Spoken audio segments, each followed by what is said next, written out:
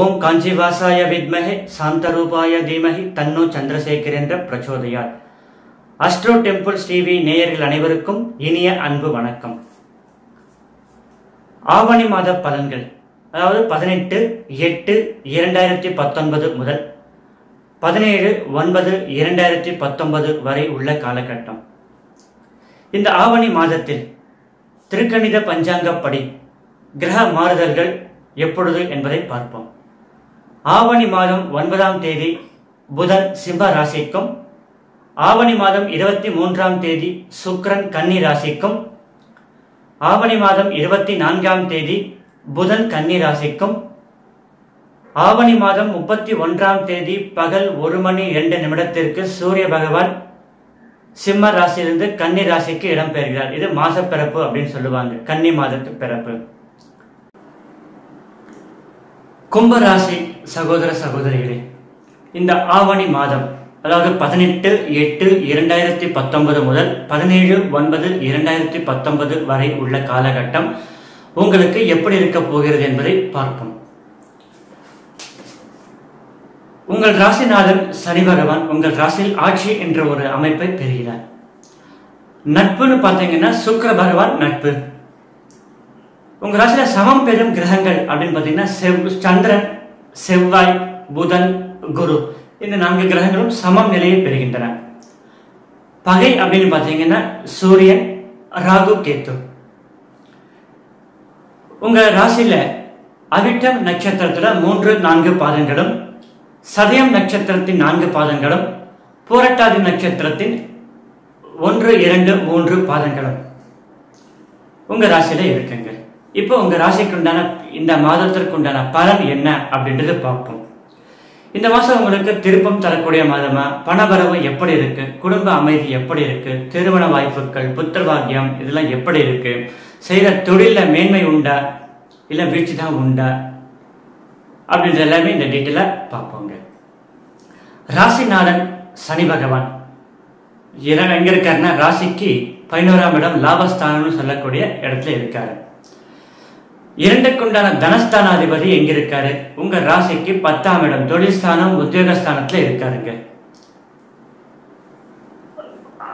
உங்க ராசிக்கு 10ஆம் இடத்துல இருக்கிற குரு பகவான் என்ன பண்றாருன்னா தன்னோட 5வது பார்வையா உங்க தனஸ்தானத்தை குடும்பஸ்தானமாக 2ஆம் வீட்டை பார்க்கிறாரு. உங்க சுகஸ்தானம் 4ஆம் இடம் சொத்து சேர்க்கை, சொத்து சம்பந்தப்பட்ட சேர்க்கை, சுகஸ்தானம் அப்படின்ட்டு 4ஆம் வீட்டை பார்க்கிறாரு. இன்னொன்னு பூர்வ புண்ணியஸ்தானம், புத்திரஸ்தானம் சொல்லக்கூடிய 5வது வீட்டையும் குரு பகவான் பார்க்கிறாரு. ஏன்னா குரு பகவானுக்கு 5, 7, 9 3 பார்வை இருக்கு. 7 நார்மலான பார்வை, 5, 9 விசேஷ பார்வை அப்படின்னு சாஸ்திரம் சொல்றதுங்க. அப்போ குரு பார்க்க கோடி நன்மை அப்படின்னு சொல்லுவாங்க. என்ன பாவங்கள் இருந்தாலும், என்ன தோஷம் இருந்தாலும் அத்தனை தோஷமும் குரு பார்க்க விலகும் அப்படின்றது உண்டுங்க. அப்போ 2ஆம் இடத்தை குரு பார்க்கறதுனால பணவரவு இந்த மாசம் உங்களுக்கு ரொம்ப அமோகமாக தான் இருக்குங்க. ராசிநாதன் ஒரு வகையில 11ஆம் இடம் லாபஸ்தானத்தில் இருக்கிறதும், குரு பகவான் உங்க தனஸ்தானத்தை பார்க்கறதும் ரொம்ப ஒரு அற்புதமான மாதம் தாங்க. குடும்பத்துல அமைதி இருக்கிற சில சின்ன சின்ன பிரச்சனை எல்லாமே உங்களுக்கு தீர்ந்து ஒரு அநியாயம் குடும்பத்துல ஒருத்தருக்கு ஒருத்தர் அண்டர்ஸ்டாண்டிங் பண்ண கெப்பாசிட்டி வருது. இது எல்லாமே இந்த மாசம் உங்களுக்கு நல்லதாக இருக்கு. சொத்து சேர்க்கை, நிலம் வாங்கணும் இல்ல வீடா வாங்கணும் இல்ல கட்டின வீடா வாங்கலாமா இப்படின்ற ஒரு யோசனை இருக்கிறவங்க எல்லாம் சட்டு முடிவு எடுத்து இந்த மாசம் சொத்து அவங்க பேர்ல ரிஜிஸ்டர் பண்ணக்கூடிய அளவுக்கு நல்ல ஒரு மாதமா இந்த மாசம் இருக்குங்க. அதனால சீக்கிரம் டிசிஷன் எடுக்கிறது நல்லதுங்க. புத்திர பாக்கியம் குரு பகவானே பார்க்கிறாருங்க. புத்திரக்காரகன் குரு புத்திரஸ்தானத்தை பார்க்கறதுனால உங்களுக்கு எப்படி இருக்கு, ரொம்ப அருமையான ஒரு மாதம் தாங்க. ரொம்ப சந்தோஷத்தை தரக்கூடிய ஒரு மாதம் தாங்க. இது வரைக்கும் புத்திரபாகியம் இல்லைன்னு சொல்றவங்க எல்லாமே இந்த மாசம் அவங்க கன்சீவ் ஆகி குழந்தை வரம் கிடைக்கக்கூடிய ஒரு மாதம். திருமண விஷயம் பொறுத்த வரைக்கும் எப்படிங்க இருக்கு, கும்பராசிக்கு 7ஆம் இடம் சனி சூரியனோட வீடு சிம்ம ராசி, 7ஆம் இடத்துக்கு உண்டான அதிபதி 7வது வீட்டுல ஆட்சி பலம் பெறாருங்க. கூட யார் இருக்காங்க, முயற்சி ஸ்தானம் சொல்லக்கூடிய 3ஆம் வீட்டுக்கும் 10ஆம் வீட்டுக்கு உண்டான அதிபதி செவ்வாயும் 4க்கும் 9க்கும் உண்டான அதிபதி சுக்கிரனும் சேர்ந்து 7ஆம் வீட்டுல இருக்காருங்க. சின்ன சின்ன பிரச்சனை ஒரு மனக்குறையோட ஒரு நிச்சயமாகக்கூடிய சூழ்நிலை அப்படின்றது உண்டுங்க.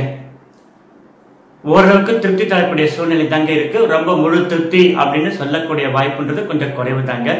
இந்த மாசம் இறுதி பகுதியில் சுக்கிரன் வந்து உங்க ராசிக்கு 8ஆம் இடத்துக்கு வர்றதால சில திடீர் அதிர்ஷ்டங்கள் ஏற்படக்கூடிய, அதாவது நிச்சயமாக்கூடிய ஒரு சூழ்நிலையும், நீங்க எதிர்பாராத விதத்துல நிச்சயமாக்கூடிய சூழ்நிலையும் உண்டு. அதே மாதிரி கல்யாணம் ஆனவங்களுக்கு பார்த்தீங்கன்னா மனைவி வழி மூலமாகவும், மனைவி வழி சொந்தங்கள் மூலமாகவும், மனைவி மூலமாகவும் சில ஆதாயங்கள் ஏற்படக்கூடிய வாய்ப்பும் உண்டுங்க.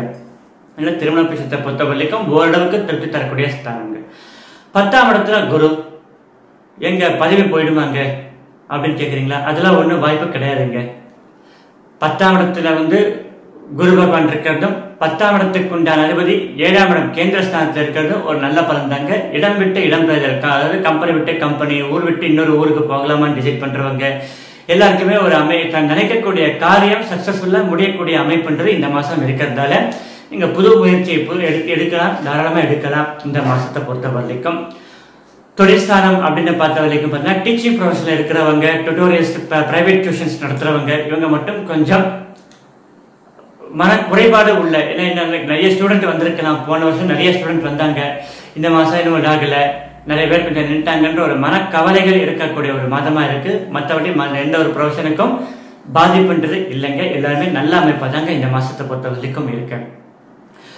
கும்பராசிக்காரர்களை பொறுத்தவரைக்கும் இந்த மாசம் வணங்க வேண்டிய தெய்வம் அப்படின்னு பார்த்தீங்கன்னா சனீஸ்வர பகவான், நவகிரகத்துல சனீஸ்வர பகவான் வழிபாடும், சாய்பாபா வழிபாடும். நீங்க யார சாய்பாபா வழிபாடு, யார மகான்கள் வழிபாடு, நீங்க யார குருவா நினைக்கிறீங்களோ அந்த குரு வழிபாடும் உங்களுக்கு பல விசேஷ நன்மைகளை வந்து தரக்கூடிய ஒரு வழிபாட இருக்குங்க.